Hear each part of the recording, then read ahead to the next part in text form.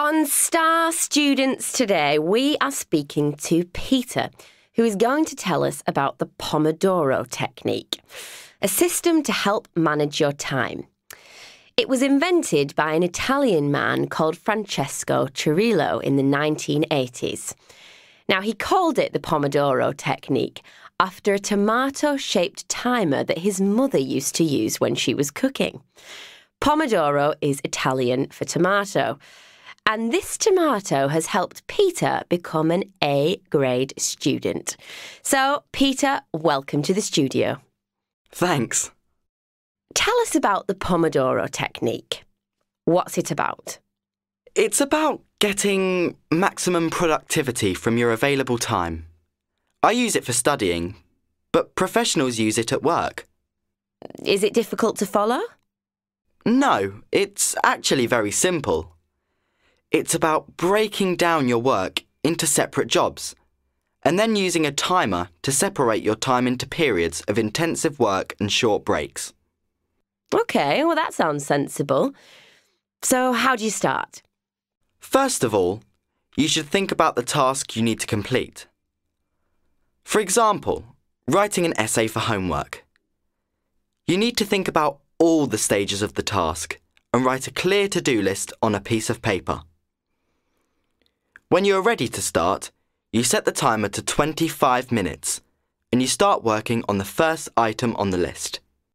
OK, but what happens when the timer goes off? When the timer goes off, you must take a short break of between 3 to 5 minutes. One 25-minute session is one Pomodoro. So when you have completed this, you deserve a short break. You should try to move about a bit during the break.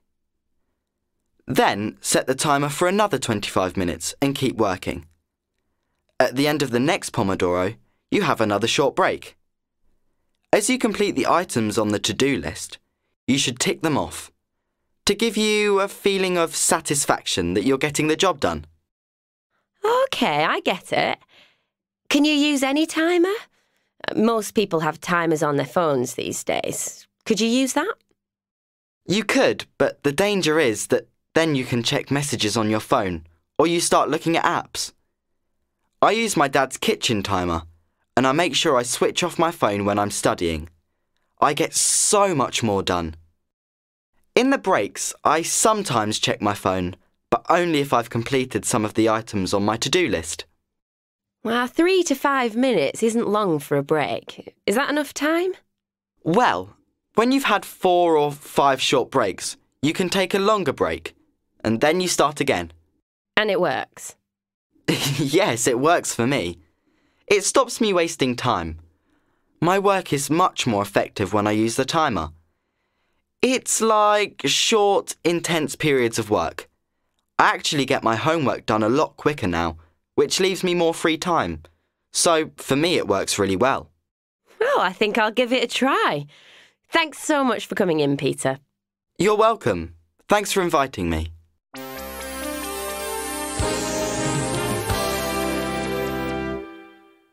This recording was brought to you by the British Council.